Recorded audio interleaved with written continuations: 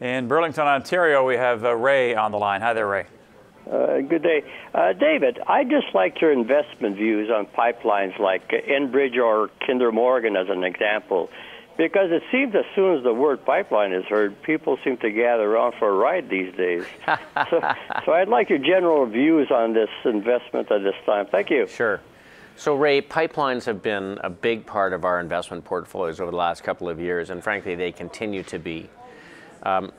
In our business, it's all about finding what we would call revaluation candidates, where something's changed for the better, and not only are you going to get paid what you expect, but where what you might get paid may grow a lot faster than you think, and you may get higher prices.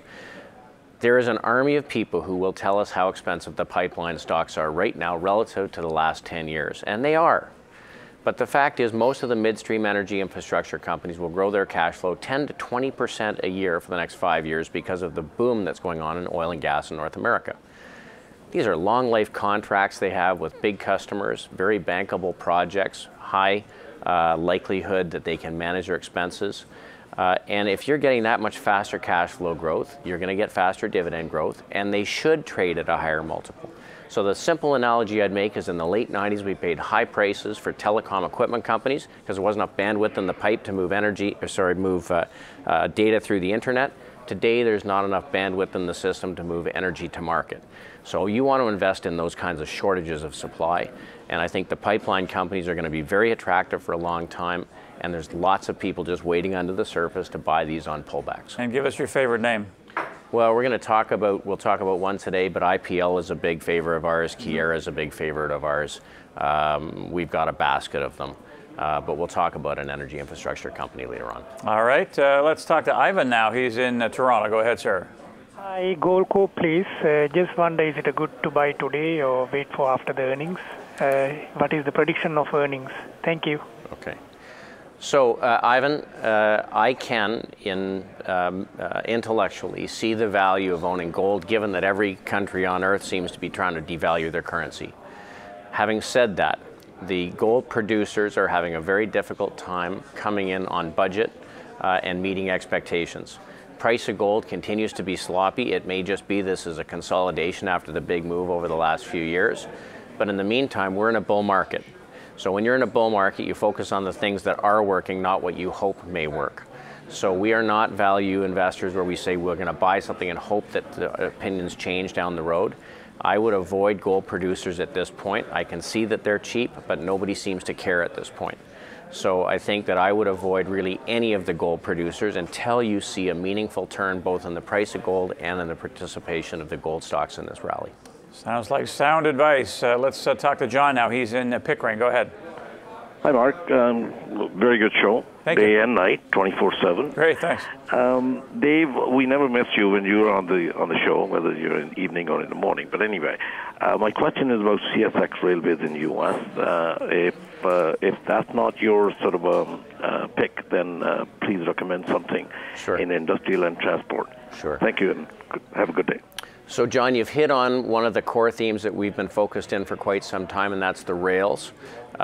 This is in some ways a derivative of the call on midstream energy assets, because of course without pipeline capacity, how does the oil get to market? A bunch of the companies are shipping by rail. CSX is more specifically an East Coast rail and less a participant in that.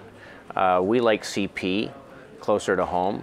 It's performing extremely well market-wise. There's probably 3 or 4 years of strong volume growth in oil, and so it's one that we think looks pretty good. So I'd prefer to own that. There's one of the stronger performing groups in the market. It's also a beneficiary of a little bit stronger North American economy, and I'm not banking on a lot stronger. We're just saying just generally slow improvement, and so I think that this is a good way to participate.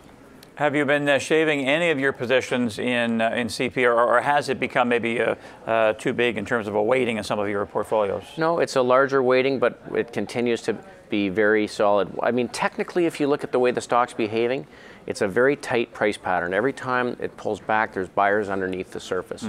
So, you know, that is something that's very attractive to us. We don't like to see volatility. It means that There's lots of interested parties, and I think this is one that can continue to perform well. One thing you also say is that you want to let your winners run. Sometimes there's a psychology where people get nervous and they feel the need to sell, right? Well, as I mentioned before, when a revaluation begins, it often goes on a lot longer than you think.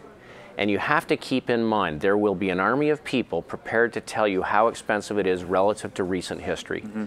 And that almost always starts like a third of the way through the move. So, listen, I think that we're in a market that's being driven by liquidity. That's likely to continue. And in that environment, I think these companies are going to do well. All right, interesting stuff. We have lots of demand here for David, and not surprisingly, through calls and tweets and emails. And we've cobbled a bunch together in the Market Call Minute.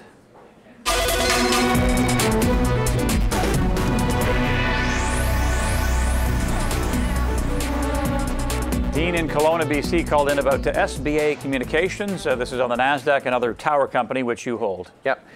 This is a pullback that makes sense in this market. There's been a little bit of rotation to more economically sensitive stocks. I'd continue to own the stock. Should continue to do well. David in Orangeville, Ontario, on Crescent Point CPG. Is this one you hold with a nice juicy yield? Yeah, we do not own Crescent Point currently. We do have a couple of oil companies. We own some Vermilion, we own some Tourmaline, but this is not one of the leaders currently. All right, Glenn's in Maple, Ontario, BlackBerry, BB. Glenn, I've looked at the device. I think it's a great device. I think they've got some hurdles to get over. I would love to see it be successful going forward here, but I think we're going to have to prove out the story a little bit. Jim Balsillie selling the rest of his shares today. Andrew in Toronto on Fortis. Yeah, not going to be one of the most exciting stocks to own, but very predictable. They've had very good dividend growth over time. Stocks pulled back in the last few days. Support around $33. I'd hold the stock here. I think it likely holds in pretty well. Jim's in Pickering, Ontario on Cameco. Is it time to buy a company like this in this sector? Yeah, we're not there. It certainly looks like it's getting turned around. I think if it traded through sort of $24, it would get a lot more interesting technically. Energy is not the first spot we would be focused in right now. Derek has an email out of Kitchener, Ontario on General Electric, that huge deal with Comcast the other day, getting rid of the rest of NBC Universal. Yeah, so General Electric falls into two positive camps currently. The conglomerates in general are doing pretty well because of the diversified cash flow streams. And companies that are in industrial equipment, industrial machinery are big beneficiaries. I guess the third thing is that they're selling a lot of gas turbine engines.